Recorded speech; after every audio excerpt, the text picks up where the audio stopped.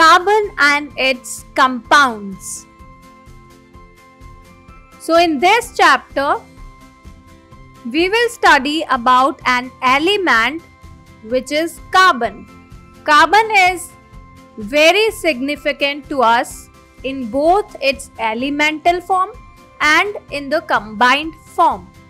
तो हमारी daily life में हम जितनी भी चीज़ें या ऑब्जेक्ट्स यूज़ करते हैं या फिर कंज्यूम करते हैं, उन सारी चीज़ों में से हम देखेंगे कि कौन सी चीज़ें मेटल से बनी हैं और कौन सी चीज़ें ग्लास या अदर ऑब्जेक्ट से बनी हैं. So these are the general examples और list of the items that we use or consume since the morning every day. Flower vase, drinking glass, this pot, scissor, key, spoons, fork, bowls, window pane and wristwatch. So fork, spoon, key, scissors and wristwatch, these all objects are made up of metal. And drinking glass, flower vase, this pot, these all are made up of glass or clay. And other than these objects which are made up of other things are shower gels, shampoo, milk, coffee, notebook, etc. तो जितने भी objects हमने last वाले column में लिखे हैं जो metal या ग्लास और क्ले के अलावा किसी और अदर मटेरियल से मिलके बने हैं, उसमें ज्यादातर ऑब्जेक्ट्स कार्बन कंपाउंड से मिलके बने हैं. Most of them are made up of compounds of carbon. But how to prove it that they are made up of carbon? Food, clothes, medicines, books, and many of the things are made up of carbon element. Even all living structures are carbon based. The amount of carbon present in the Earth's crust and in the atmosphere is quite meager. The Earth's crust has only 0.02% carbon in the form of minerals, and the atmosphere has 0.03% of carbon dioxide. In spite of this small amount of carbon available in nature, the importance of carbon seems to be immense. So in this chapter, we will know about the properties of carbon which make carbon so important to us. तो सबसे पहले हम देखेंगे carbon का structure और उनकी bonding. That means they are present in less quantity. Bonding in carbon, the covalent bond. So we have already studied about the properties of ionic compounds. So ionic compounds have high melting and boiling points and conduct electricity in solution or in the molten state. So now let's study the properties of some carbon compounds. So most carbon compounds, especially organic compounds, are poor conductors of electricity. But why they are poor conductors? This is because the bonding in these compounds does not result in the formation of ions. Ionic compounds are good conductors because they produce ions when they are dissolved in the solution. Carbon compounds have low melting and boiling points as compared to ionic compounds. This is because the forces of attraction between the molecules are not very strong. So very less amount of heat can break the bond between the molecules. So molecules of carbon compounds become volatile. For example, chloroform. It is highly volatile. It has low melting and boiling points. And ethanol also. Ethanol is an alcohol. Ethanol is present in the liquid form, but it can be vaporized very easily upon heating. Methane is gas and acetic acid is liquid. No organic compound is gas. Organic compounds are mainly solid. Carbon compounds can be exist in the solid, liquid and gaseous, all the forms. The weak intermolecular forces of attraction result in low melting and boiling points for carbon compounds compared to ionic compounds. In ionic compounds, strong electrostatic forces exist between positively and negatively charged ions, leading to higher melting and boiling points. Since carbon compounds do not form ions and have weak intermolecular forces, they do not readily conduct electricity. In carbon compounds, the lack of ions and the absence of mobile electrons hinder their ability to conduct electricity. Now let's have a look at the electronic configuration of carbon. So what is the atomic number of carbon? Yes, it is 6. So what is the distribution of electrons in various shells of carbon? तो चलो carbon atom की structure देखने के लिए चलते हैं एक carbon से बने कंपाउंड के अंदर. So this compound is made up of carbon only. अब चलते हैं कार्बन के मॉलिक्यूल में और मॉलिक्यूल से चलते हैं एटम के अंदर. Now you can see here so many carbon atoms. It has total 6 electrons and these electrons are fitted in 2 shells. The innermost shell is known as K shell and K shell has 2 electrons. The outer shell is known as L shell and this L shell has 4 electrons. We know that the reactivity of elements is explained as their tendency to attain a completely filled outer shell, that is, attain noble gas configuration. So, to attain the noble gas configuration, carbon requires 4 additional electrons. So, the elements forming ionic compounds achieve this by either gaining or losing electrons from the outermost shell. In the case of carbon, it has 4 electrons in its outermost shell and needs to gain or lose 4 electrons to attain noble gas configuration.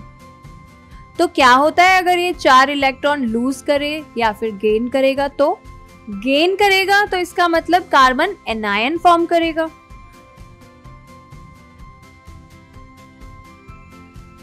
और अगर loose करेगा इसका मतलब है carbon cation form करेगा. So, carbon could gain 4 electrons forming in C4- anion. It has 6 protons and 10 electrons.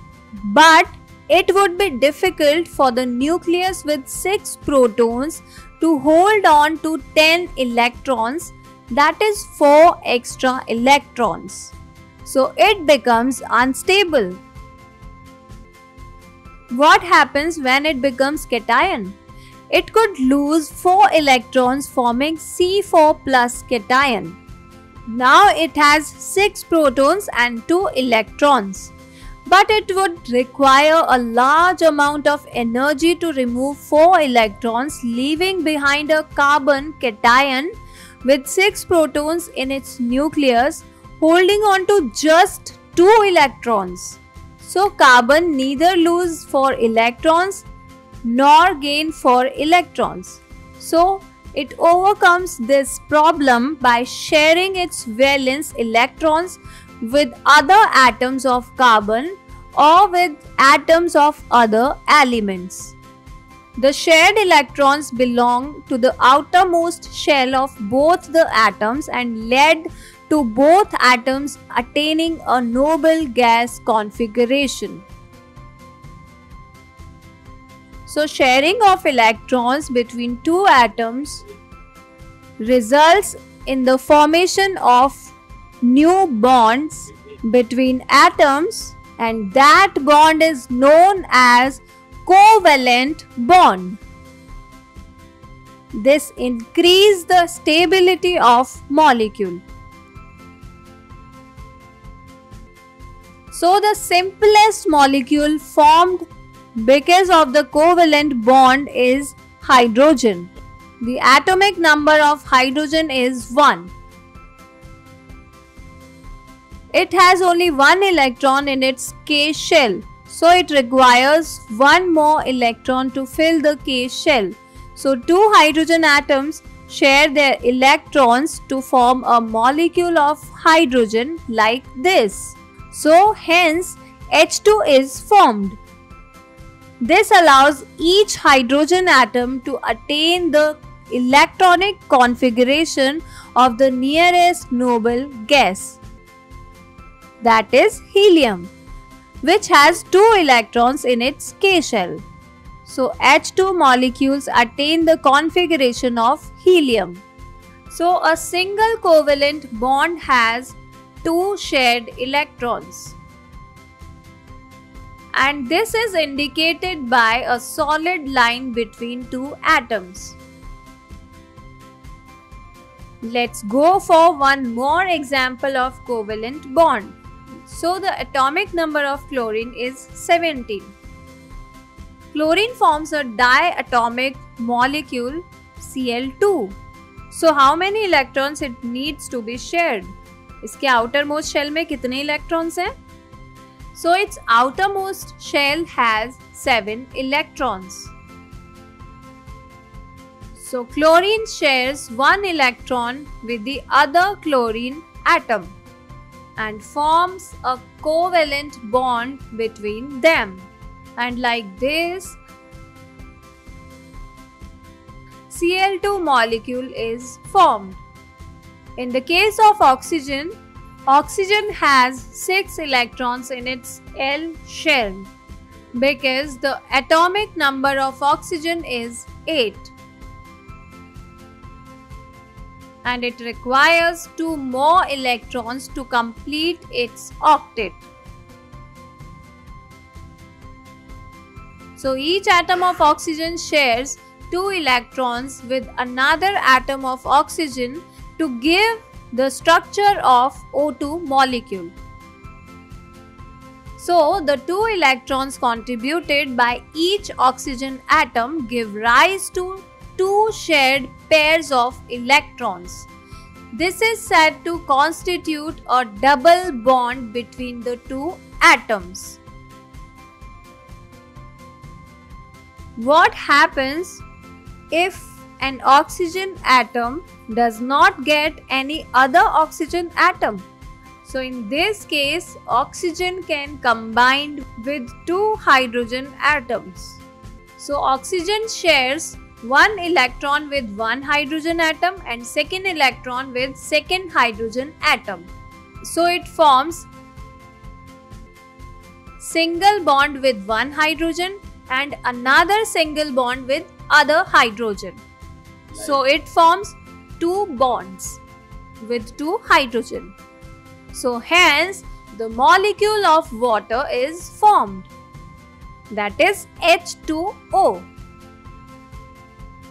Just like oxygen molecule, nitrogen molecule is formed.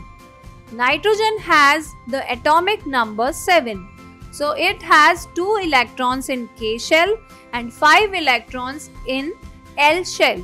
So it requires 3 more additional electrons in L shell. So it forms 3 covalent bonds with other nitrogen atoms. By this way, N2 molecule is formed. In order to attain an octet, each nitrogen atom in a molecule of nitrogen contributes 3 electrons, giving rise to 3 shared pairs of electrons. This is said to constitute a triple bond between the 2 atoms. So likewise, if a nitrogen atom does not get other nitrogen, it makes the covalent bond with other atoms of other elements like hydrogen. So nitrogen shares 3 electrons with different atoms of hydrogen molecules. So it interacts with 3 hydrogens and forms 3 covalent bonds. But all 3 covalent bonds are single. They are not the double or triple bonds like the case of N2. Now take an example of a compound of carbon, that is methane. Methane is widely used as a fuel and is a major component of biogas and compressed natural gas. It is also one of the simplest compounds formed by carbon. We write methane as CH4. Hydrogen, as we all know, has a valency of 1. Carbon is tetravalent because it has 4 valence electrons. In order to achieve noble gas configuration, carbon shares these electrons with 4 atoms of hydrogen.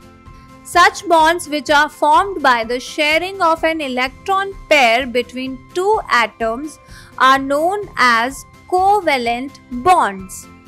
Covalently bonded molecules are seen to have strong bonds within the molecule, but intermolecular forces are weak. This gives rise to the low melting and boiling points of these compounds. Since the electrons are shared between atoms and no charged particles are formed, such covalent compounds are generally poor conductors of electricity.